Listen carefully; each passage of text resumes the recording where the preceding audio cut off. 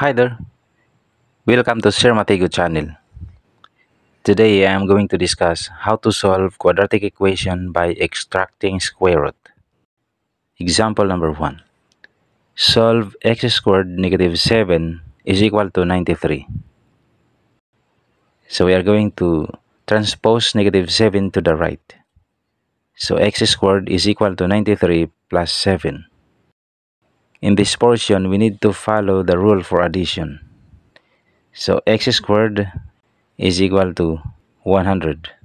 And to find the value of x, we have to put square root of x squared and the square root of 100. Then square root of x squared is equal to x, and square root of 100 is equal to positive and negative 10. So we have two solutions for the problem. Another, solve x squared positive 80 is equal to 161. X squared is equal to 161 minus 80.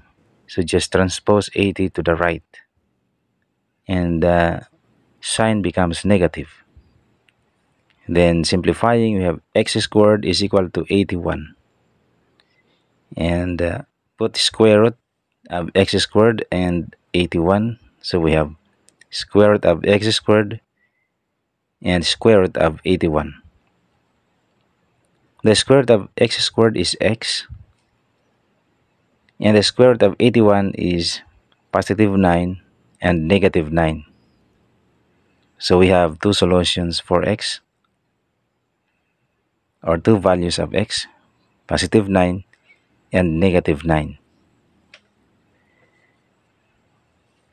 Okay, so those are two examples, and you can already have your own. Try to solve this.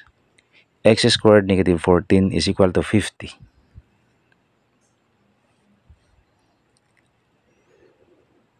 Thank you so much. Please subscribe.